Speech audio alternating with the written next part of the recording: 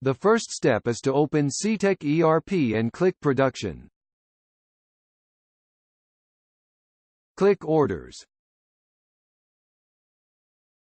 Click Order Material Report.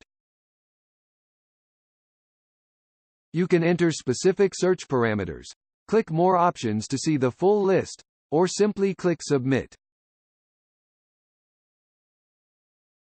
In the Order Material Report, you can see any material shortages that exist.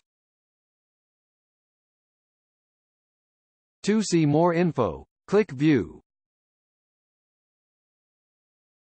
Here you can see the number of parts available within a specific order. For example, there are -318 available for SUB 200. You can click on the order number in question to get more information. And then, if you'd like to create a P-quote, PO or work order to supply these parts, go to the left side menu and click Overview. Then, to start working on a PO, click Create P-quote, or